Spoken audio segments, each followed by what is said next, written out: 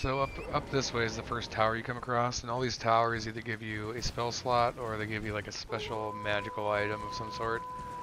And they're all puzzle based, and this puzzle, the first time I did it, took me a hot minute to figure it out, only because I'm kind of dumb.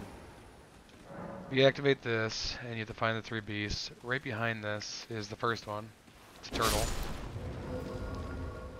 The second one, I think he's right around the backside actually.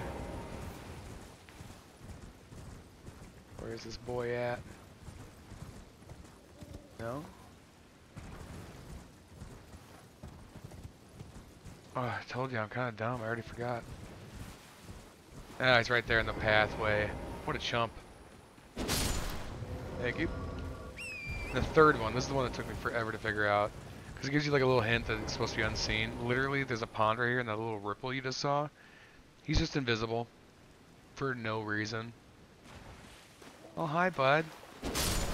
Yep, you're done. All you have to do is kill those 3 beasts and the door unlocks.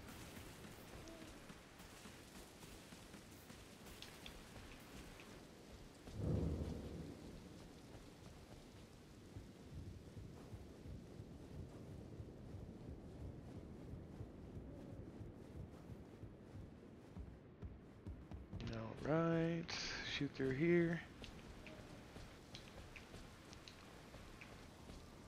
And just like that, got myself a spell slot. Boom, memory stone. Easy peasy lemon squeezy.